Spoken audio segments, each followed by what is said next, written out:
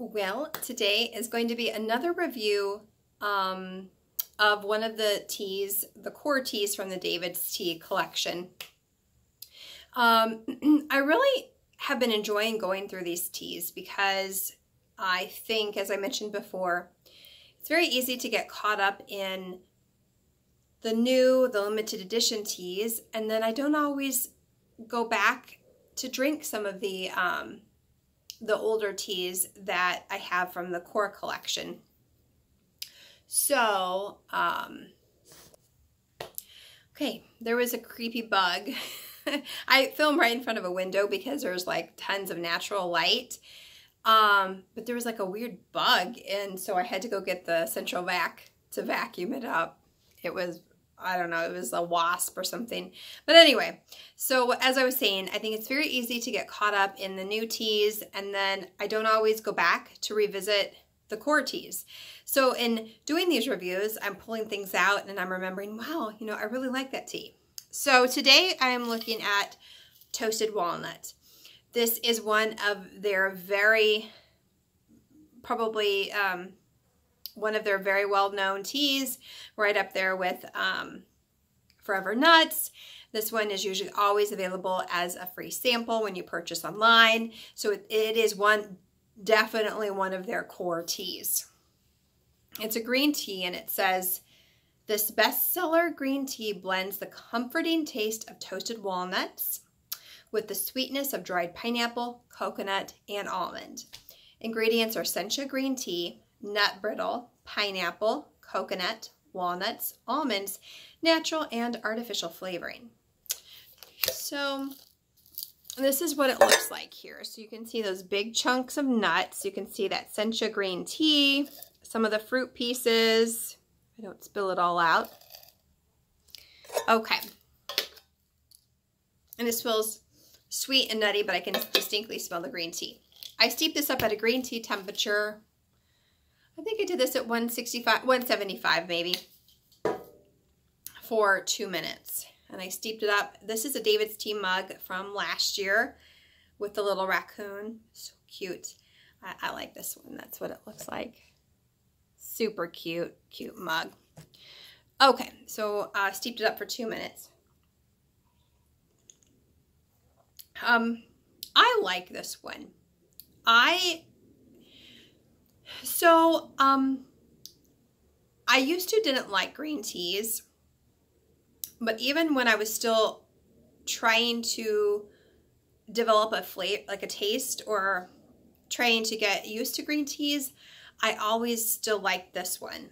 You can certainly taste the green tea in here, but I don't find it to be so heavily grassy that it's difficult to drink. It's not like that at all. The first thing I get is that slight mild grassiness, followed by the nuttiness, and then there is that sweetness, so ever so slight fruity sweetness, very subtle. All the flavors in here really, okay, there was another bug I had to get. I just don't want them to sting the kids. And I think what happens, we have shake shingles. Okay, so there was another one, but we have shake shingles, and I think somehow they've gotten underneath there and made a nest or something, and the orkin guy couldn't find it. And when the weather turns, I mean, it's still very warm, but the warmth is, it's just like a different feel to the warmth. And now you can feel it's like a fall type of warmth.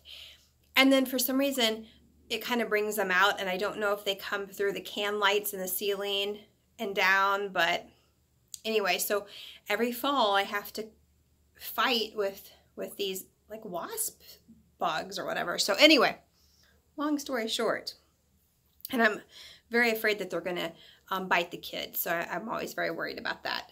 So this tea, anyway, what I was saying is that all of the flavors really work together. I don't find that it's overly it's not overly green, but then you get that nice nuttiness with the nice natural sweetness and that slight fruity edge. But I wouldn't go as far to say it's fruity. It's not. But I think it's got that sweet sweetness to the back end of the flavor that kind of gives you that fruity, kind of that reminiscent of a slight fruit flavor.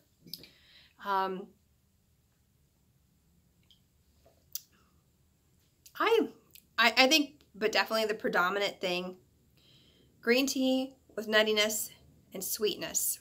That's how I would describe it. I think this tea is an excellent tea for someone to try to start to build their appreciation of green teas. That's what I did. Now, my green tea never used to be like a favorite of mine. The only green tea I had that I really loved when I first started to branch out from just basic Lipton Orange Pico. Growing up, that's all we had. And then when I started to branch out, when I started working and I had a little, you know, tea drawer, I had Republic of Tea, Daily Tea. It was a green tea with apple blossom. That, to this day, is probably still one of my favorite teas. They don't make it anymore, but it was the perfect apple. Oh my gosh, I love that tea. So that tea was really the first green tea that I liked. And then as I progressed into my tea journey and wanted to try different types of teas, I started to really want to know more about green teas. And the best way, I think, to start, if you don't like green tea, I think the best way to start to really get a taste for it is to start with green tea blends. Really good green tea blends, and then start to work your way up to blends that have less add-ins and more green tea, till you get to a point where you can drink a green tea, a straight green tea, and really enjoy it. And that's what I'm doing actually with Pu'ers too, because Pu'ers is really probably the last tea that I've really fully explored, and I'm still trying to learn to appreciate those. And that's what I'm doing with that, doing blends, starting to work my way up into cakes and that type of thing.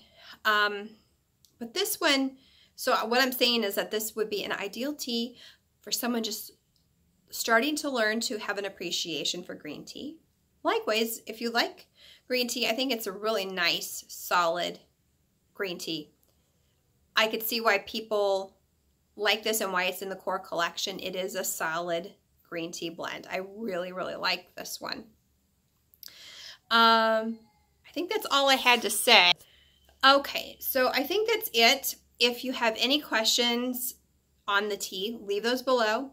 And then if you have any core David's Tea teas that you want reviewed, leave that down below too, and I'll get to those. Thanks so much for watching. Bye.